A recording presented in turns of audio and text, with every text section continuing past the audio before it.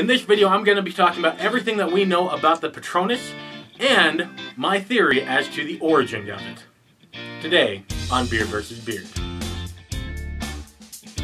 Hey everybody, I am Taylor with Beard vs. Beard, where I show you it's okay to be a man and a geek at the same time. Today we're talking about Patronuses. That's right, the Patronus Charm is used to fend off Dementors. It is extremely hard to make a corporeal Patronus, but slightly easier to make a non-corporeal Patronus. The non-corporeal Patronus can fend off one or two Dementors, whereas the corporeal Patronus, that actually takes the shape of an animal, can fend off up to hundreds of Dementors, depending on the strength of the Patronus. Now, the Patronus does come from within the person. According to the great wizard Spangle, who wrote the book Charms of Defense and Deterrence, he said, quote, "For it is evident that a human confronted with inhuman evil, such as a Dementor, must draw upon resources he or she may never have needed. And the Patronus is the awakened secret self that lies dormant until needed, but which must now be brought to light." Being first introduced in The Prisoner of Azkaban, we know that the Patronus has to have a talisman memory. That is, it has to have at least one memory that is extremely powerful, that is just so filled with happiness and joy that it can literally emanate out of you in order to defeat Dementors, which can literally suck the soul right out of you. Plus, they can make you feel like you will never feel happy again. Now, each corporeal Patronus that someone issues is going to be unique to that wizard. Even if two different wizards conjure, let's say, a horse Patronus, those two horses are going to be different. They are going to be as different as the two wizards who cast them. And there's no real way to discern what your Patronus is going to be. That's right, after all those years thinking, I bet my Patronus is going to be this. That's right, you're wrong.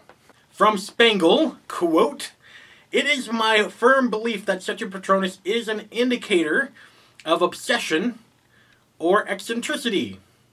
Here is a wizard who may not be able to hide their essential self in common life, who may indeed parade tendencies that others might prefer to conceal. Whatever the form of their Patronus, you would be well advised to show respect and occasionally caution towards a witch or wizard who produces a Patronus of their choice." So, where does a Patronus actually come from? Well, we know it comes from the self. But as far as the ancientness of it, where does that part come from? When was it discovered? Who knew about this? Well, this is where it comes to my theory. Now, part of this is going to come from Pottermore, and part of it is going to come from outside sources, and another part of it is going to come from my personal experience. So just hang with me here. There will be resources down below where you can check this stuff out. Now, we do know from Pottermore that wizards developed all around the world, including North America. And in ancient times, who lived in North America? The Native Americans! Go figure! And according to Pottermore, those wizards that were Native American were great at dealing with plants and with animals. Now, this is where we have to stem into real-world beliefs, which Harry Potter often does. Several Native American tribes, but not all, believe in a spirit guide, in an animal that represents you and that is your totem. Now, in order to find out your spirit guide, you do need to go through a couple of different rituals in order to contact them and to get to know them better. These rituals are very sacred, so you're not going to find a lot of information about them on the web. However, here is a legitimate source in the description down below where you can find some general information about this topic. Now, I do warn you that the idea of spirit guides has been co-opted by the New Age movement that came about in the 60s and 70s. So there's a lot of BS out there about it, just to give you a fair warning. Now, personally, I do know who my spirit guide is. I do know that because I went through the ceremonies. I lived with several Native American tribes, and one of them was really nice to me. They took me in, they treated me like their own family, and they helped me through this process. Now, I am not going to tell you what it is because that would offend my spirit guide. Now, the spirit guide, there are several types of spirit guides and there are several things that it can do. One, it does come from within you, and it does represent you. A spirit guide can give you guidance and help along your path. A spirit guide can help you in making decisions about which path in life to go down. Then a spirit guide can come to you and give you a message that can relay information in order to help you out. Does any of this sound familiar? Well, good, because it should. That is right, the spirit guide of Native American belief is a lot like a Patronus. Both come from within you, both can represent you, both can change during your lifetime. That's right, Nymphadora Taunt's Patronus changed from being a hare to being a wolf when she was in love with John Lupin and he didn't really reciprocate. And Severus Snape commented on this and said he preferred the old one, which means he kind of knew what was going on.